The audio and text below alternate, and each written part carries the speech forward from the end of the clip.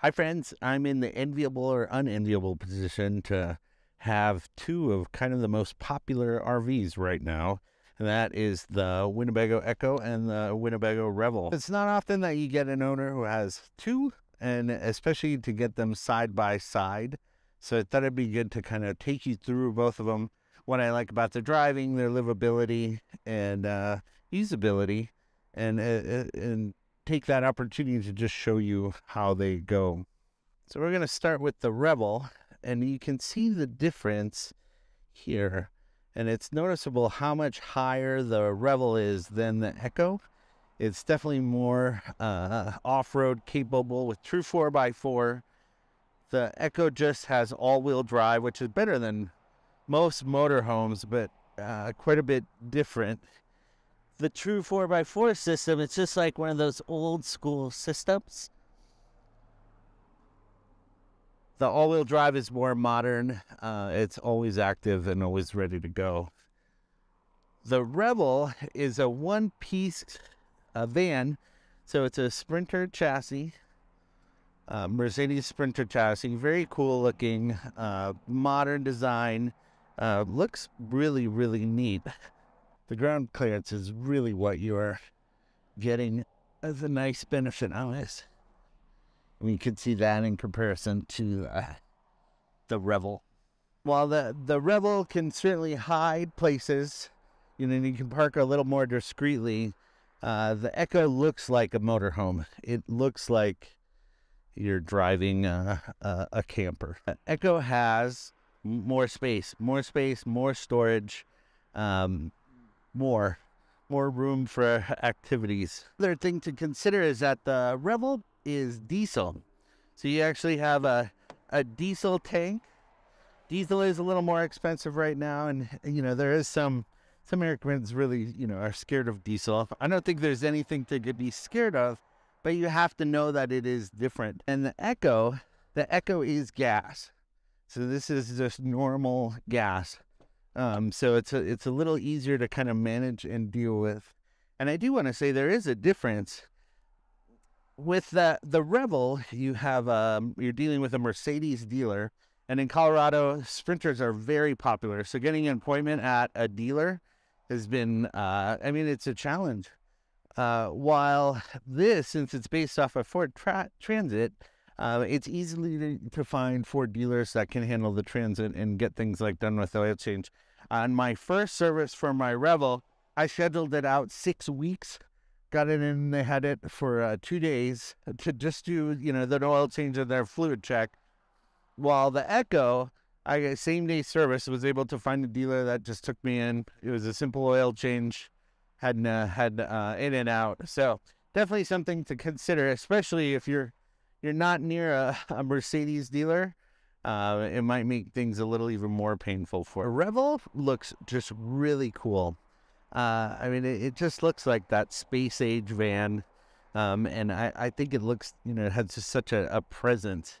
And Mercedes did just a great job with the design of making it kind of neat and futuristic. The Transit with the EKKO, she's utilitarian looking, but I would say a little more ugly than her than her sister. So another important thing about both of them is storage. And you have this nice big garage on the Revel. And the Revel gives you all this space with the bed lifted up, and it's really great for kind of stuffing things, getting them in there. As you can see on my Revel, I have a rear camping system. Kind of what people love is this just cavernous amount of storage that you have. It is exposed storage, and that, if you're going to throw skis or anything back there, you're going to have to open the doors to get them. And then you do lose storage if you bring the bed down. But what I do see is just people putting all their suitcases and stuff here, having it down, and then using it like a big trunk.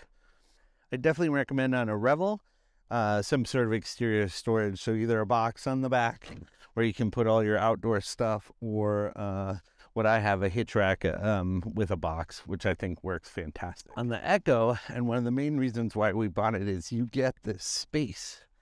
you get this huge garage space here, right in the box, and it's heated, and so it's a huge amount of space that you get, and so you don't have to live with all your outdoor gear in the back. You get to live with it here instead of it being inside.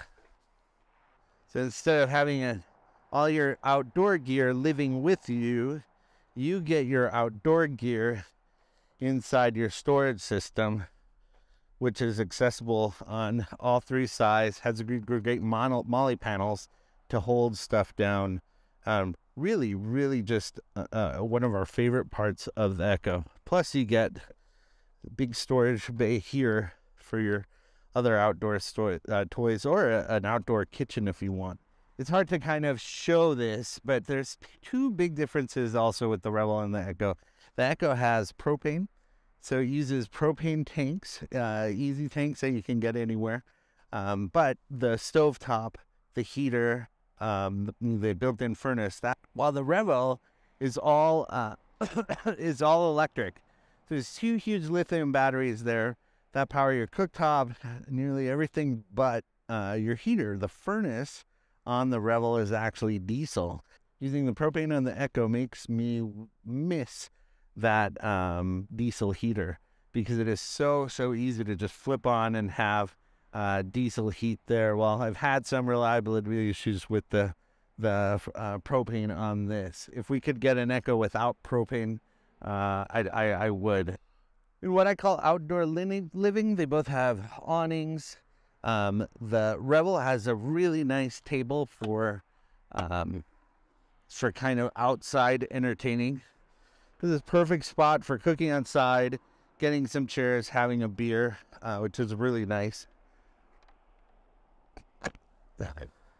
While that EKKO's outside entertaining, it's a little more limited since you have all these bays and storage.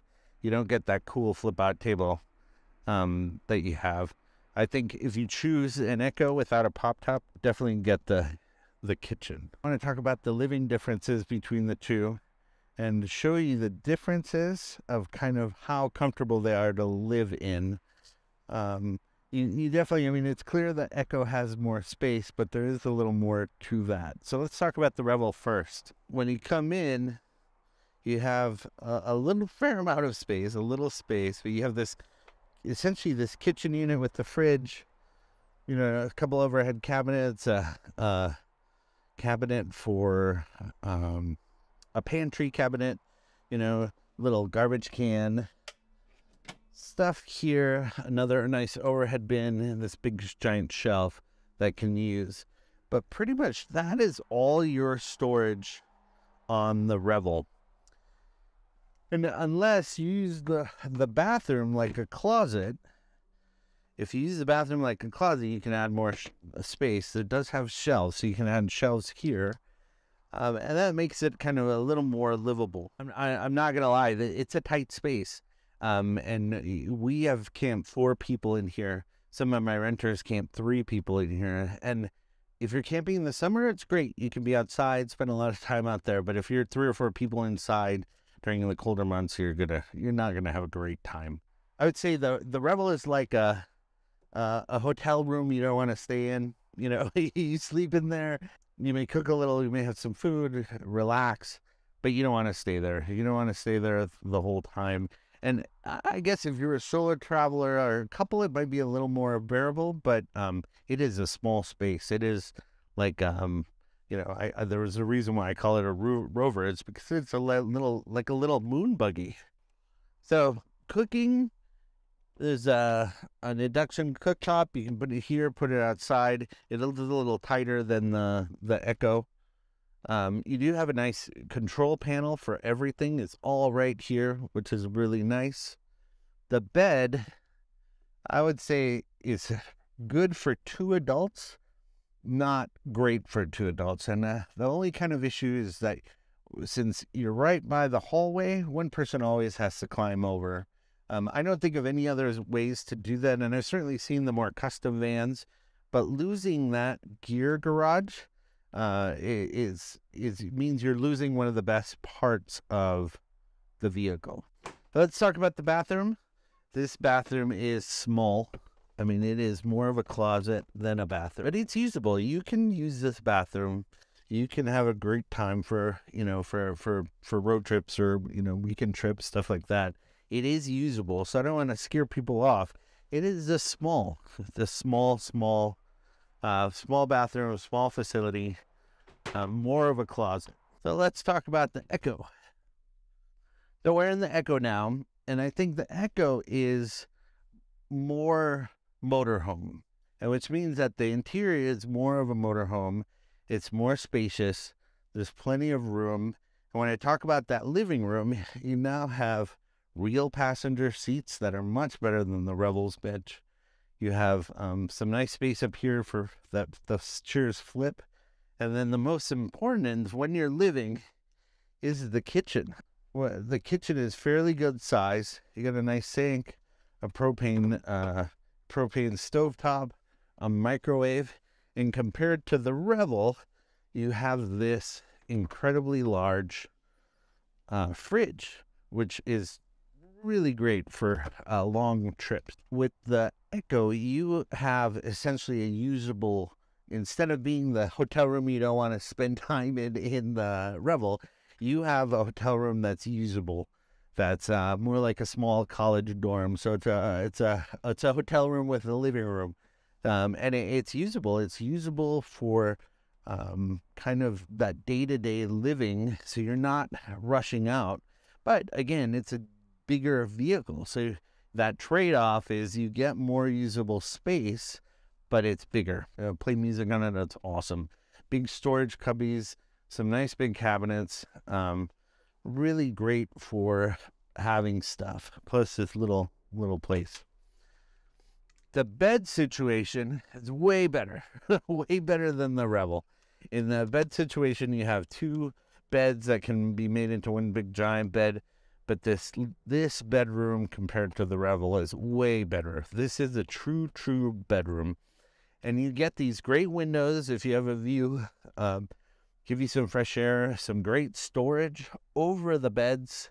And then you also have some drawers and even a big kind of quasi closets on the side. Just night and day difference between the Revel and the EKKO. And then compared to the Revel, the EKKO's bathroom is a luxury. It is amazing, this bathroom. You got some really great space, nice mirror, and then of course everybody's favorite party trick, a full-size shower, which makes this easy to deal with and easy to live with. The Revel is very modern inside, and what you can tell is that Mercedes knew what they were building. It's still a little utilitarian, but you have a key that is just one of those radio keys you can just have in your pocket. So it has keyless remote start, has a nice big display for Apple CarPlay, a very simple heating and cooling controls, some cup holders. So it is pretty simple. You have your 4x4 button here, and everything is controlled from the steering wheel. So you get a lot of control. Plus, the steering wheel feels great. I mean, it does feel like you paid a lot of money for this vehicle, and the kind of the surfaces, the details really are good. The seats, very nice and comfortable. They are adjustable. The only adjustment they don't have is height, so you're kind of stuck like this. But if you can see, I'm in a kind of a normal car driving position. I'm very high up. I mean, you are eye level with the truckers in this vehicle. The other thing I will say is the visibility. Since you're so close to the glass, you can see the nose, you can see the sides from the mirrors. The visibility is very, very good from the front. I think both these vans suffer, like, you can't see from the back, but I think that's just how it is, having a giant vehicle behind you. Both of the vans have adaptive cruise control, have some sort of lane keep assist, have blind spot detection. The Mercedes adaptive cruise is just as good as the EKKO, But what I would say is the lane assist is annoying, and you can see so many people turn off the lane assist because it actually, if you hit the lane side too many times, not only do you get a terrible beeping, but it'll start slowing the vehicle down and actually slam on the brakes. So that's a little different. The first thing is this diesel, very smooth, very comfortable, quiet. Doesn't sound like a sewing machine. You do get power from the diesel, but I wouldn't say it's powerful. You can get up and down mountain passes, no problem. But compared to the EKKO, this is much, much slower. I mean, the EKKO feels like a sports car compared to this, where this does feel like you're driving a full-size pickup truck. You know, it's comfortable going 75, 80 on the highway. Easy to get up to speed. It's not quick to get up to speed, but it's easy. It doesn't demand a lot of attention. So I had a Class A RV, and driving it was kind of nerve-wracking. I'd only drive it. I would have a rule of drive it no more than 4 hours a day because you got kind of tired driving it. This is just like a car.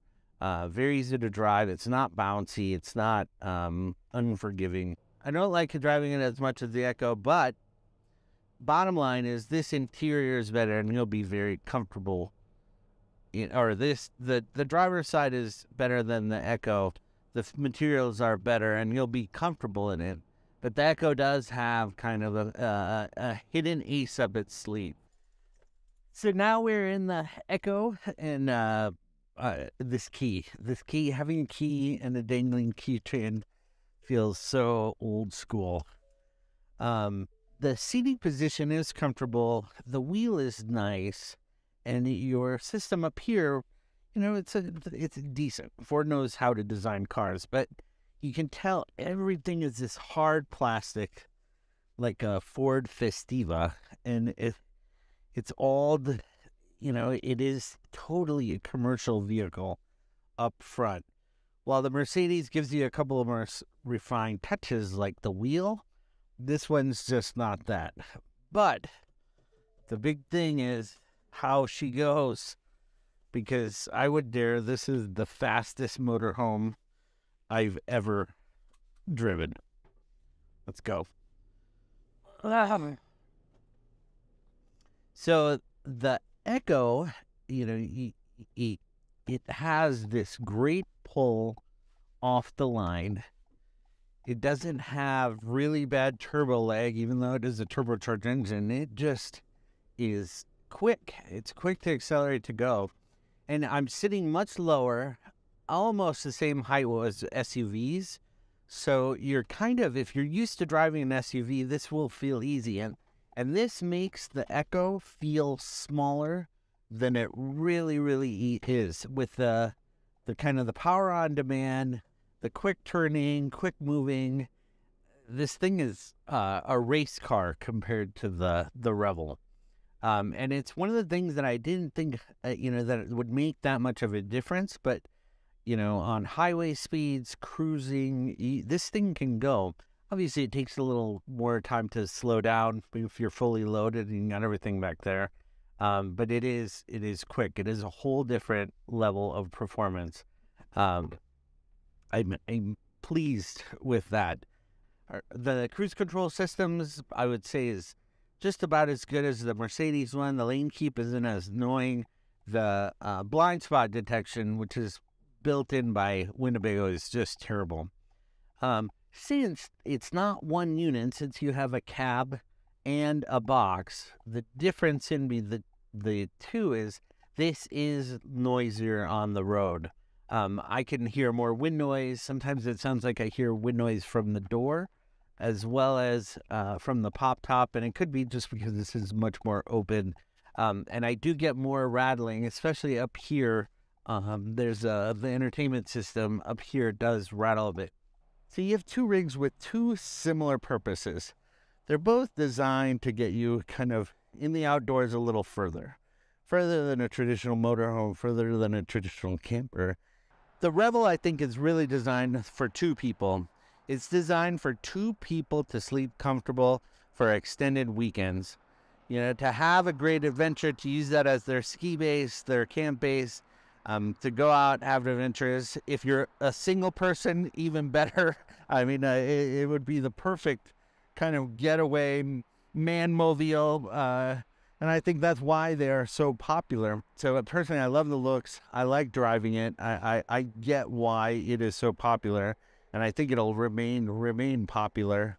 With that storage for your adventures, the garage, the ability to get that ground clearance. I mean, the Revel is just perfect if you are going to go out and about and way far, and it's just 2 of you. I think the shortcomings of the Revel and its size made the EKKO and the designers at Winnebago go, okay, this is the more more enhanced, because they serve the same purpose. You can go out and about, go dusty, dirty roads, carry your stuff with you, but the EKKO gives you the benefit of space. We did 6 weeks in the EKKO. We had no problems with a family of 4. 2 people could live in an EKKO full time easily, because it just has much more space. And with that pop top, you just get so much more versatility. If you kind of lean one way or the other, you'll find the right one that's for you. Well, I've been happy with both. I have had, a few issues with the EKKO. I've had a few issues with the EKKO. I had 0 issues other than a window with the Revel. So I've been super pleased with both.